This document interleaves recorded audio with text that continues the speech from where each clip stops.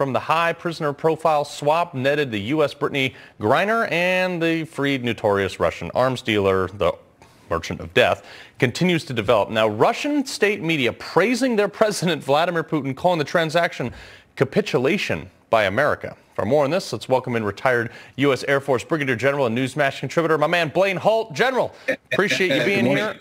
Unfortunately, I wish we weren't, basically talking down on our own president here, but he made a really bad trade, and it has nothing to do with her skin color, her gender, or her, a sexual, orientation. It has everything to do with the fact that we just put a guy back out on the street that we spent millions in resources to capture, and who is one of the chief architects of some of the major global conflicts over the last 3 decades.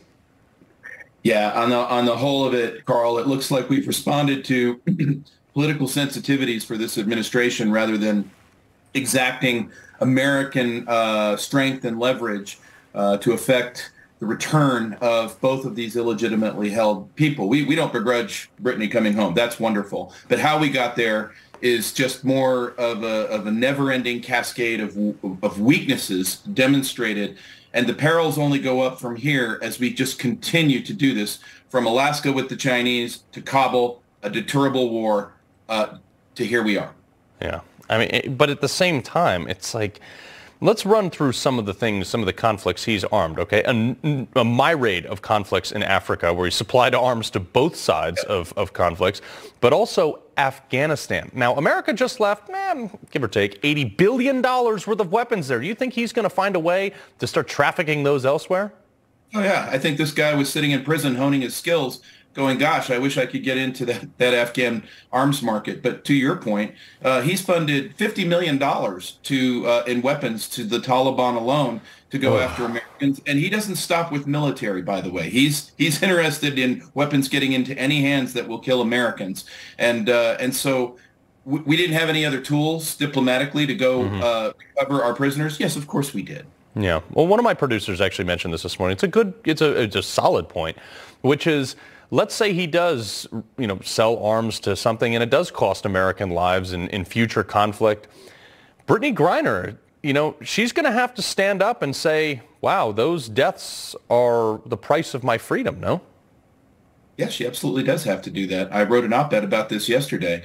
I hope that as Miss Griner comes home, she's got a new perspective on life and what a country, although imperfect as all countries are, with a constitution, a Bill of Rights, looks like, and maybe we'll see a reborn American in her coming and doing positive things in our communities. Yeah, a little over a minute left. Paul Whelan, okay, Marine, left over there.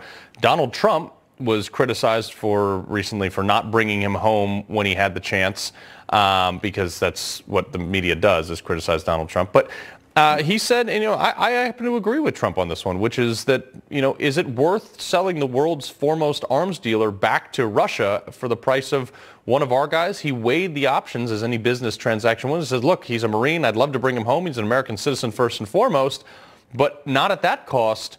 Biden, shouldn't he have gotten a 2-for-1 here? Yeah. Well, we should have gotten a 2-for-1 if this was what they were going to do, but I don't think boot ever should have been part of the formula. We could actually tomorrow start pumping oil and gas and flowing it into Europe to start to strengthen resolve against Russia. Putin wouldn't want that. We could start providing longer range weapons and giving the Ukrainians the ability to do deep strike inside of Russia, legitimate military targets. We could do that. Would that bother Russia? Yes, it would. Would those be things that could affect the release of those prisoners and get people to the tables? Yes, they could. It doesn't have to be a thug who wants to kill millions of Americans in play, nor an assassin in Germany. Why do we always do things the foolish way? I'm so baffled by the fact that I don't put much by Democrats, but this is like the pinnacle one. Like, you just laid out the roadmap for American success in 30 seconds or less. So, General Blaine Holt, we appreciate you doing that. You have a great day, brother. All right, you too.